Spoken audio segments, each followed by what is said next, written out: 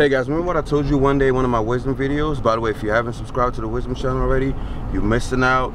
It's full of motivation and inspiration, where I'm teaching you a lot of stuff that I learned through my many years of mistakes and, you know, through my little 23-year experience. But anyway, check it out if you haven't. I'm going to put the link up there. But one thing that I mentioned one day was about, you know, the importance of your difference, what makes you different than the person next to you, and how that is the most precious thing that life has given you, is your difference, your gift.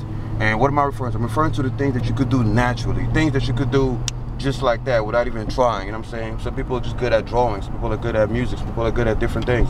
Whatever your difference is, whatever makes you, whatever sets you apart from the person next to you should be held in very high regard. You should harness that every day. You should work on that every day. You should develop it every day. You should read about it every day. Why? Because that's what's going to take you from point A to point Z without breaking a sweat. Because hard work does not pay off, believe it or not. Smart work pays off. Why do I say that? There are people that work harder than everyone you could think about on this planet who are poor. Why? Because they don't have the opportunities that we have. People that say that, oh, hard work is the key to life. No, it's not, because slaves work hard. Slaves work harder than the masters.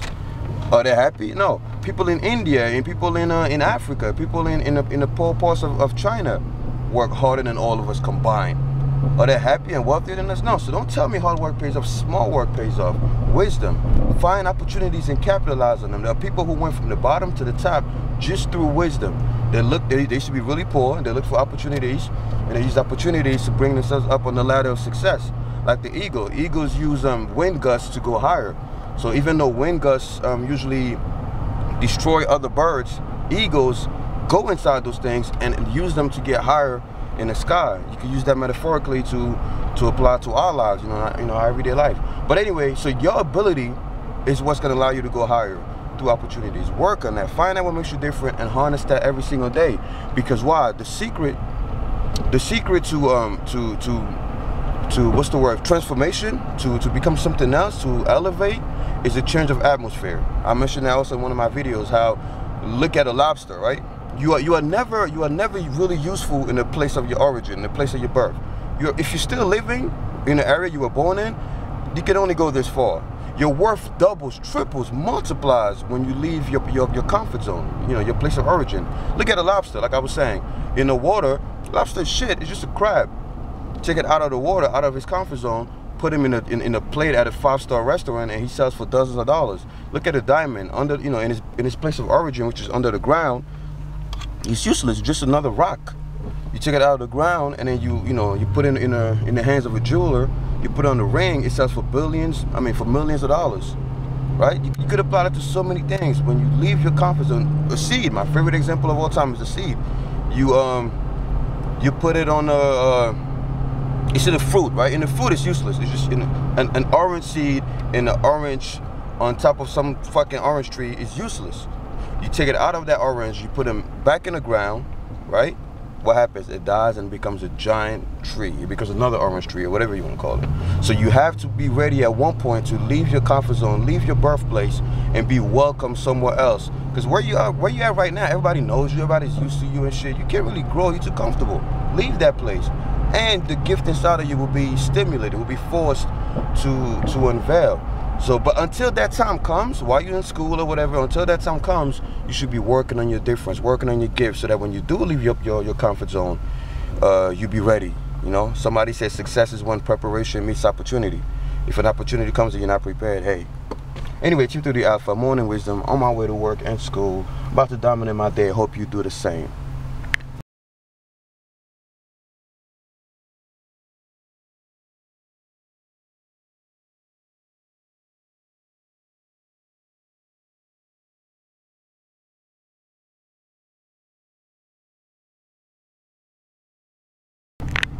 A wise man once told me, in fact he got it from a quote from some book, I forgot who was the author of the quote, but he said, today is the tomorrow you dreamed about yesterday. I'm pretty sure a lot of you guys heard that one already. Today is the tomorrow you dreamed about yesterday. You know, and the reason why I want people to remember that is because there is no tomorrow. Because when tomorrow comes, what does it become? It becomes today. I'm pretty sure you guys heard that a lot of times too. There's no such thing as tomorrow. The only thing you have is today. Another man once said, yesterday's in the womb, No, he said yesterday is in the tomb, it's buried and dead. Tomorrow is in the womb, it's in the stomach, it's not here yet. The only place you will ever be is today. Knowing that gives you a very powerful secret, and a secret that I live by. I don't believe in tomorrow. Make it short and simple. Even when I say the future, I'm not referring to tomorrow. I don't believe in tomorrow. In fact, I live my life as if there is no tomorrow. Short and simple. Sounds cliched, but it's so simple and effective. Meaning this day, as I'm, getting off work, going home, I make sure I do everything that I would want to do and that I can do if I knew today was my last day to live. So I'm gonna go to the gym. Oh shit, police. Fuck, I thought it was me. Okay, so I'm gonna go to the gym. I'm gonna eat. I'm gonna make love.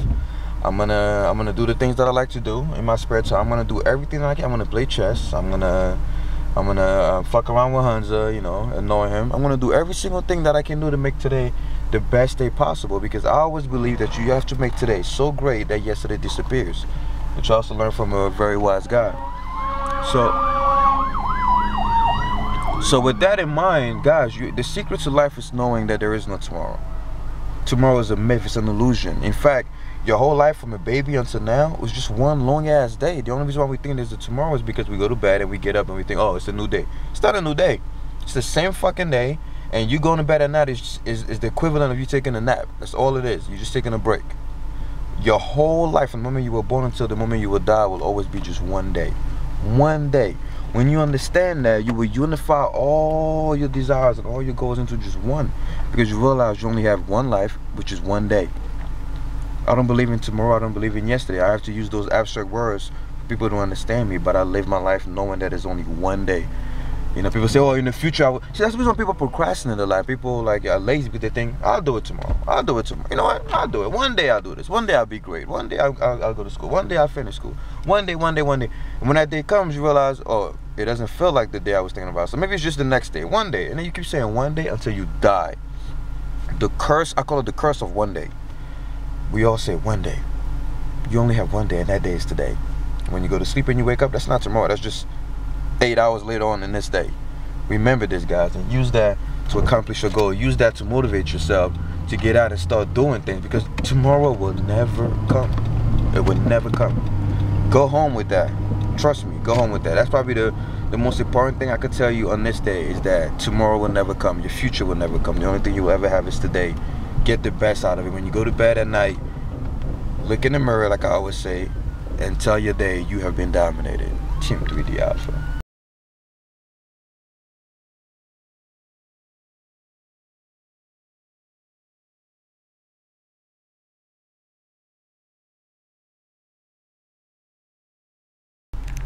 He who wants peace must prepare for war.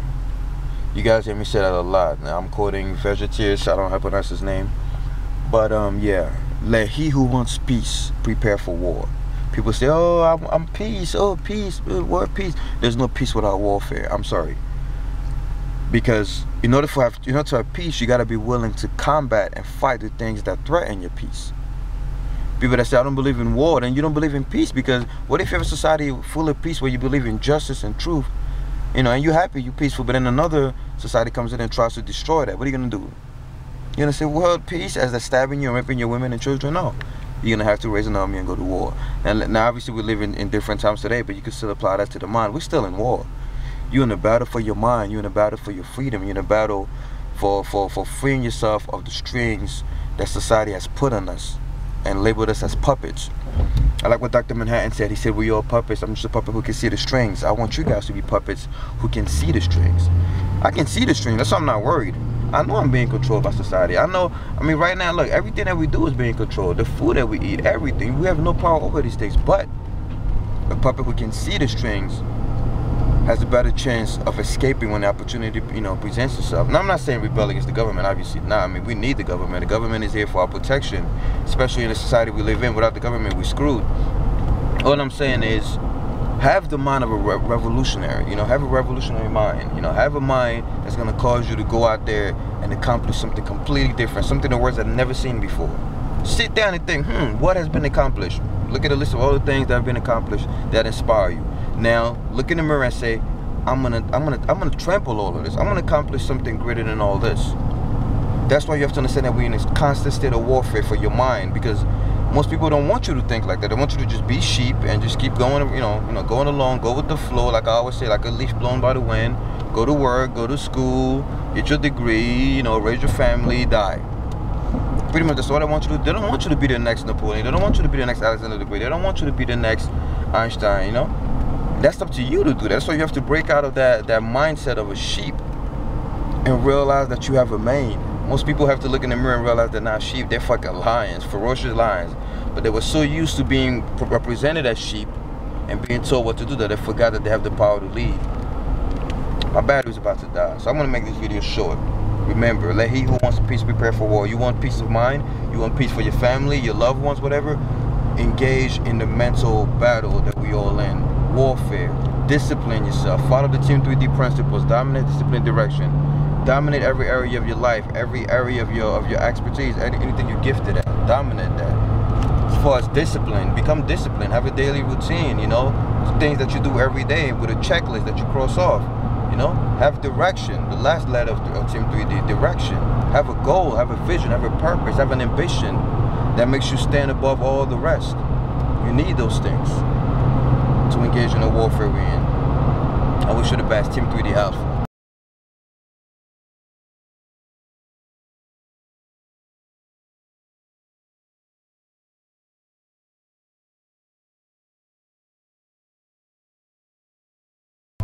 A wise man once said, the problem you hate the most is an indication of your purpose on earth. The problem you hate the most, the thing that you hate the most in life, whether it's poverty, pain, sickness, whatever, like insecurity, whatever you hate the most, not just whatever you hate the most is an indication to why you were put on this earth. I don't care what you believe in. I don't care if you believe in God, the universe, nothing, whatever. I don't care what your religion, all faith is, you have a purpose, and the secret of finding that is to also know what you hate the most.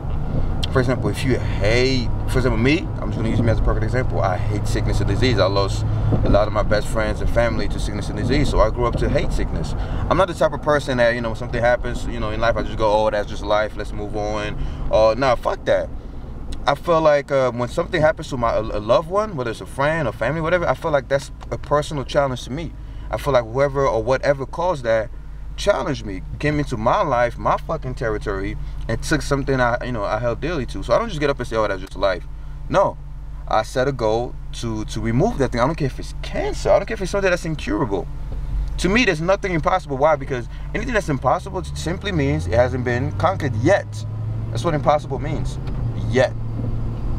It's not possible at the moment because someone didn't have the anger, enough hatred to set a goal to annihilate that thing.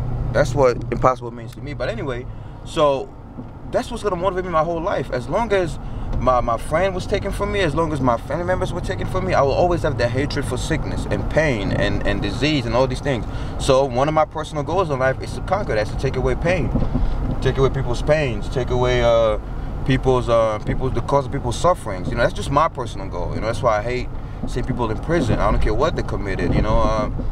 It was something that caused them to do those things. I hate seeing people in hospital beds. I hate seeing people, homeless on the street. Pain is afflicting them. So my goal, because I hate pain so much, is to become as knowledgeable as possible, to acquire as much knowledge, as much wisdom as I can, so that one day I can confront anyone who's in pain and set them free. It sounds crazy, but yeah, that's my personal goal, and that was inspired because of, like I say, the pain of the past. So what do you hate the most? What do you hate the most? It doesn't have to be a dignified thing. Whatever it is that you hate the most is a problem that you have been put on earth to solve. Because if you hate something really dearly, that feeling will never go away. So you have to do something with that feeling. You can't just let it sit there. Use it as fuel to conquer life, pretty much, to find your passion, to find your purpose for being on this earth. What do you hate? Pull out a piece of paper and write down at least 5 things that you hate. And out of those 5 things, pick the one most powerful thing that you hate. The thing that you hate the most, and cross out the rest. The law of focus. Use the law of focus. Focus on just one thing. And make it your goal to find a way to remove that, not just from your life, but from the life of other people. Because you were put on this earth not just to serve yourself, but to serve other people. So think about that for a second. Team 3D Alpha. What do you hate?